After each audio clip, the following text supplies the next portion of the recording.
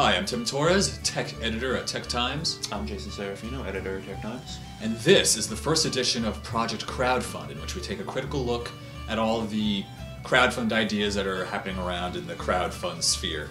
And we're going to weigh in on the technical and cultural merits of these projects. And with St. Patrick's Day around the corner, we're going to take a look at some projects that have at least 3 of these themes in mind, including Irish, green, and beer. And the first project we're going to look at is the ActiveBox. It's an eco-friendly system for cooling beer. Now, I have no idea how this actually works. All I know is that beer gets cold and everyone loves cold beer.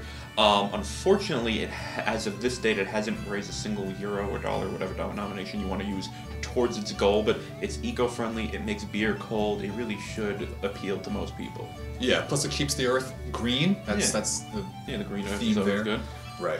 The most important part is if you donate $10, you get original Slavic beer mailed to you. So that's delicious. That sounds pretty good. And once you drink that beer, you might want to mint afterwards, and that's what the next thing is for. It's a breathometer. A breathometer, like a breathalyzer, but for your breath. Keeps it minty fresh. It's by a guy named Charles Michael Yim. This is the only project we're talking about today that has blown way past its goal.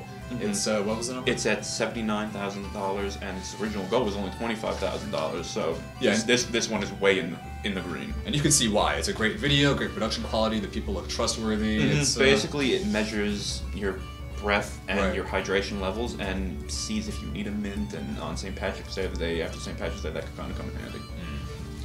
Another handy thing for St. Patty's Day could be headgear, because if you're going on a pub crawl, people take spills. So that's what this is for. This is the Second Skull impact absorption technology.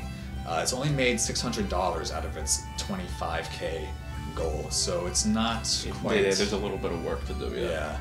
But it's a good project. It's a noble project. Gotta protect the head. Yeah, and for athletes, this could be great. But it's got a little bit to go yet, but it might be the most logical project out of all these. Right. The final one we're looking at is the Typhoon F1. It's billed as the world's first flying sports car. It's a great idea. Everyone wants a flying car. So far, though, however, it's only raised $790 of its $250,000 goal, so people might not be ready to crowdfund a flying car just yet. Yeah, especially this kind of technology. I don't know if crowdfunding is really the appropriate venue. But it's a great idea. It's the most ambitious of all these projects.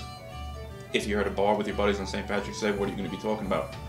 Flying cars. Yeah. Once you get a few beers deep, that's going to come up. Yeah, I know. I always talk about aeronautical aviation when I'm drunk. So. Yeah.